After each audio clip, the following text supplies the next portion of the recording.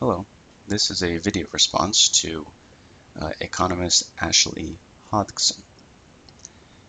Ashley has some very interesting videos on her channel, and this is a response to her data union. I'll provide a link to her video in the description. A very brief overview of data unions.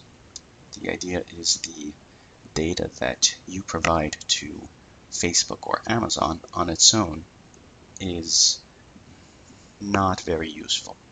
It's much more useful when you have a bunch of users provide their data. So on its own, your data might be very cheap. But if you have millions of users together, then each individual user's data is much more expensive. And the idea is that you can sell your data as a group in bulk, and in that way everyone would be paid more money that way. However, I don't really like the solution, how to implement this. As far as I've seen, the way that she described the solution is to have government step in and force these companies to not be able to collect data and have users only provide that data. And I have a few problems with it.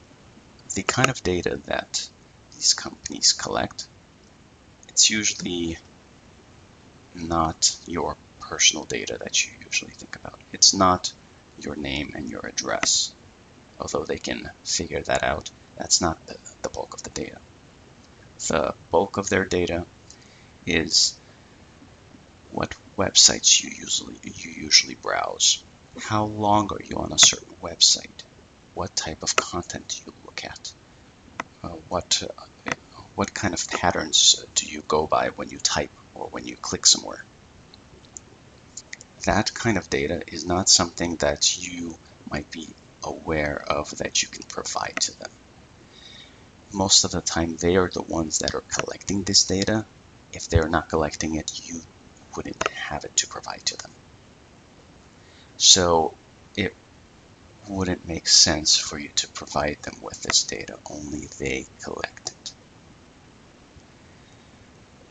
And kind of having the government step in to have them observe the data but not collect it, or observe the data and provide it to you, then they wouldn't be collecting it in the first place.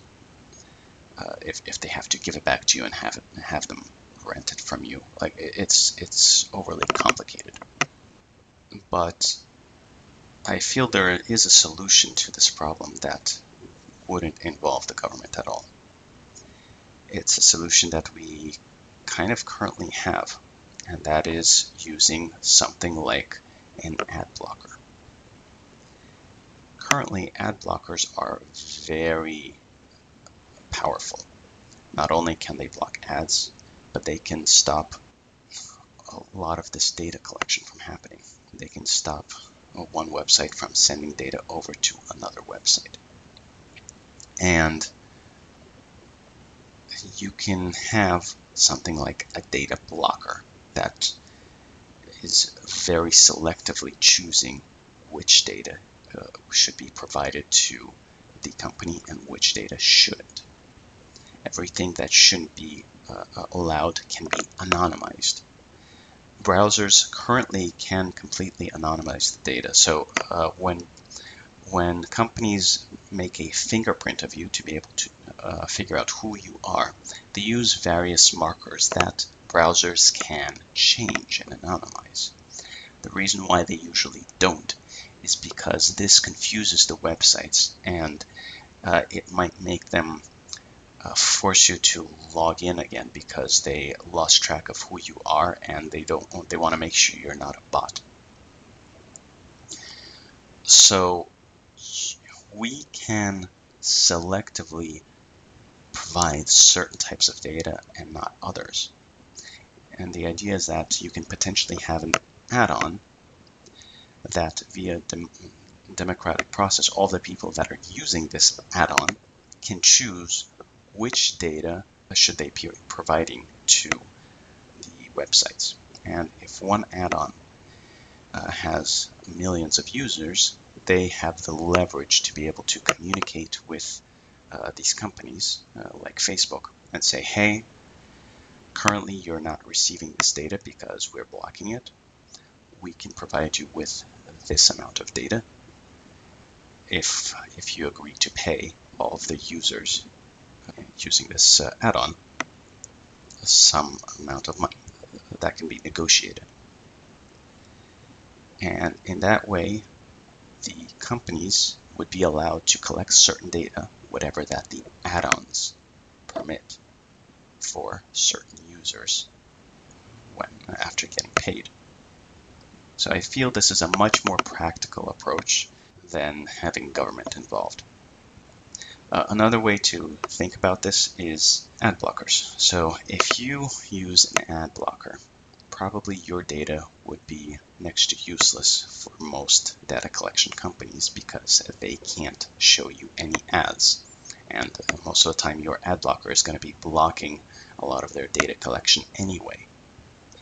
So it feels as if the users that are willing to get paid for providing some data, it reminds me of those websites where you get to watch an ad for a certain period of time and then get paid for watching that ad.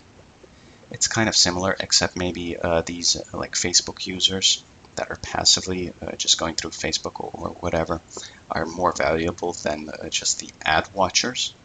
But it sounds as if pretty much you're paying users to allow certain ads or allow certain data to go through. It comes down to being that simple. And yeah, this seems like a much more practical approach to data unions than having government involved. And it's something that we can do now. But I think the main problem is just trying to get people who use ad blockers to agree that their ad blocker will be selling their data and that they'll get paid for this. Just being able to orchestrate this is probably the biggest problem. Yeah. All right. Thank you. Bye.